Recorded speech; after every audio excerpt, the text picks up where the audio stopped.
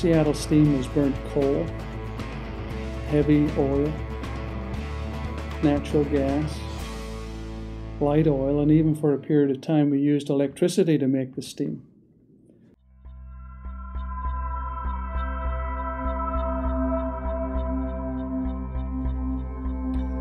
Seattle Steam is faced with many challenges in the future.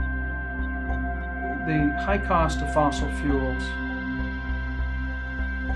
drive our product cost, and the higher fossil fuels got, or fuel costs get, the more difficult it is for us to compete in a marketplace where buildings can become more and more efficient. And while we have a central plant and it works efficiently, we still have challenges in improving it because it's there today. It exists.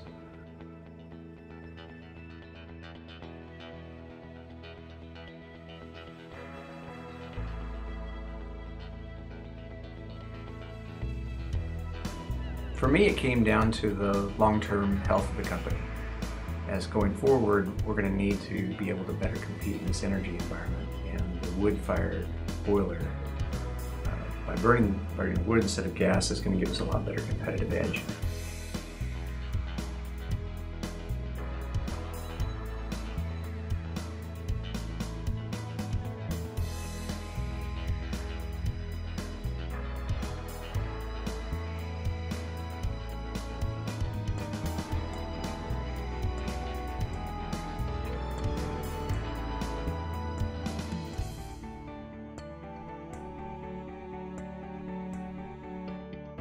$200 tons a day we're going to burn. So that's what the silo holds. So they'll be taking that much in every night, burning it and refilling it before it runs out. There's very capable people doing the work. It's just in a difficult location.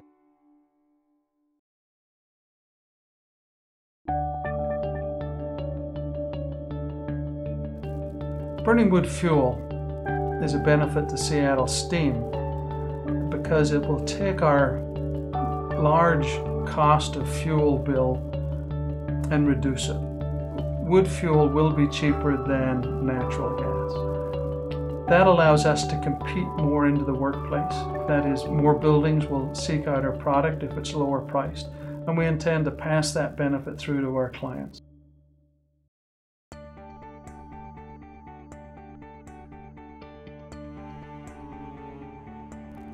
On the other hand, the money that's spent on fuel is spent locally. So instead of Seattle Steam sending millions of dollars to Canada to buy natural gas, it's essentially putting it into our very own community.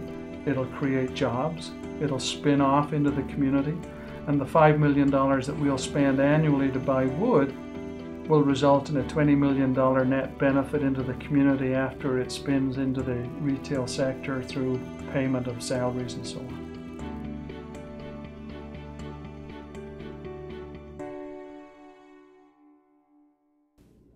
Burning urban waste wood has many impacts.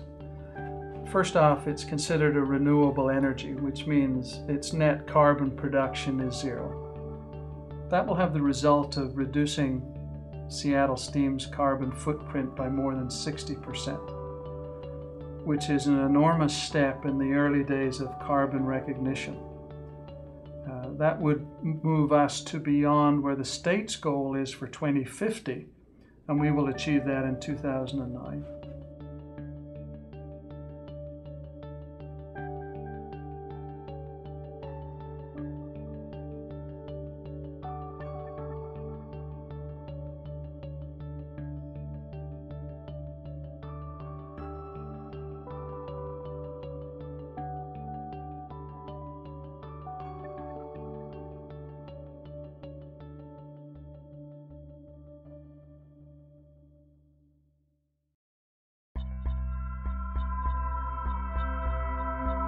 Seattle Steam can't stop just by switching to burn wood. Certainly it's enough today. Certainly the steps that we have to take in the future have to be there. In terms of reducing carbon footprint as well, but also reducing the cost to the customer.